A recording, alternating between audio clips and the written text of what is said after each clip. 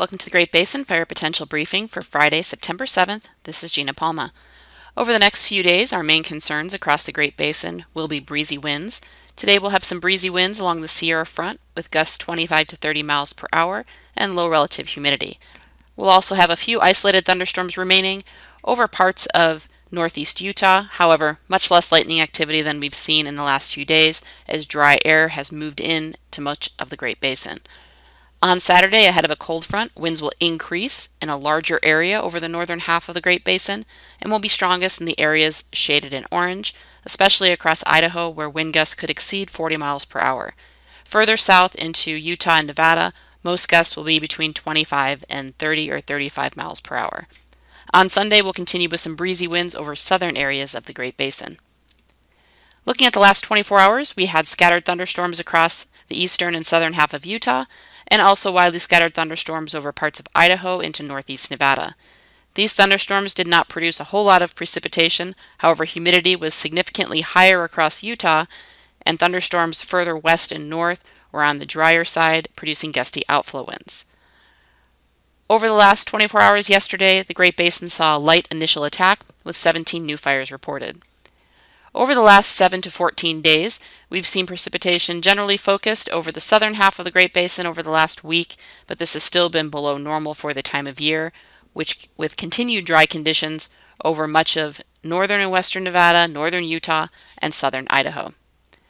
Therefore, fuels conditions are still critical over the northern half of the Great Basin especially, where ERCs are still above the 80th to 90th percentile, and even over parts of eastern Idaho, ERCs are above the 97th percentile. Looking at some of our individual fuels charts, you can see over northern Utah, which is fairly representative of both northern Utah, into northern Nevada and southern Idaho, ERCs are near or above records for the time of year. Even over western Nevada, ERCs have been well above normal for some time and are near records also for the time of year. The satellite loop from this morning shows a trough of low pressure off the west coast, which will continue moving eastward, pushing a cold front through the northern Great Basin this weekend. Moisture is really clearing out of the Great Basin and is now located over far eastern areas.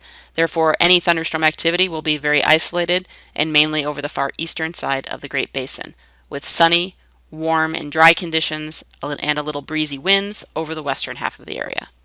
Looking at the smoke dispersion forecast over the next 36 hours, smoke will continue to be located over the northern half of the Great Basin as winds remain out of the southwest to west across the area. However, as winds pick up on Saturday, we might see a little bit more smoke across the area from California fires and from fires over the western side of the Great Basin. If we look at the weather for later today, again you can see drier conditions pushing into western areas with only remaining moisture in the far east and no high risk issued.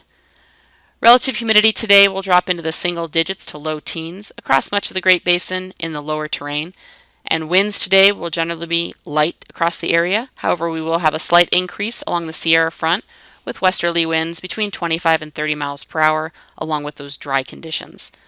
Winds will also be moderate over the central Idaho.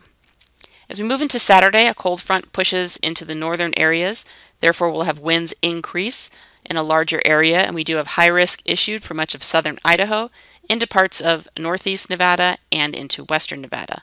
Also very dry air moving in across the region. Therefore, relative humidity will continue to drop, still generally in the single digits to around 10% across much of Nevada into western Utah, and a little bit higher across Idaho. But you can see where those winds are the strongest on Saturday, especially over central and eastern Idaho, where wind gusts will exceed 35 or 40 miles per hour. Along the Sierra front, they'll generally be around 25 to 30 miles per hour and similar winds over eastern Nevada.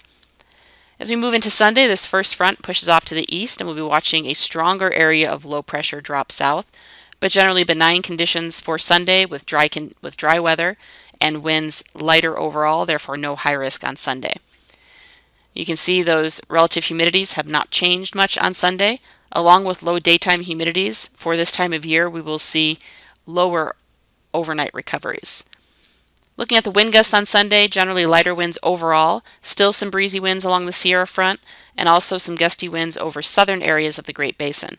However, we have not issued high risk for the south, as these areas' fuels are not as critical as areas further north. Forecast amounts of precipitation. The only precipitation are with any thunderstorms today over parts of the Uinta Mountains up into Wyoming. As we go through next week, the main story will be the stronger cold fronts moving across the Great Basin, which will be the first true taste of fall across the region, as temperatures will drop significantly as we move through next week. On Monday, ahead of the first front, winds will be gusty over the northern side of the Great Basin. Therefore, we have issued high risk for southern Idaho, along with very dry conditions. Temperatures will really start dropping by Tuesday across the region, and also winds will increase further south over western and northern Nevada. Temperatures will decrease to about 15 or 20 degrees below what we're currently seeing as we get towards Tuesday and Wednesday over the northern half of the Great Basin. Therefore, mountain highs will not get out of the 60s and valley highs will reach the 70s and 80s. Even over southern areas, we will see a decrease in temperature of about 5 to 10 degrees. As we move into Wednesday, that front continues to push eastward, again with cooler temperatures. We will have some higher humidity, especially over the northern region where the temperatures will be the coldest. And you can see how our fire potential has started to decrease across Idaho. Similar conditions on Thursday, just decreasing temperatures and relatively dry conditions. We may have some showers or thunderstorms by the middle of next week that move across Idaho as that front pushes through. Forecast amounts of precipitation just light with the thunderstorms today over the eastern side of the basin. Looking at the 8 to 14 day outlook, taking us into the third week of September, we will see a return of warmer conditions to the eastern half of the Great Basin, but you can see those below normal temperatures over California and the northwest, showing those cold fronts moving into the region, and generally dry conditions. So this will be the season of dry cold frontal passages across the Great Basin, bringing decreased humidity and increased winds. That concludes our webcast for today. Check back tomorrow for the latest updates.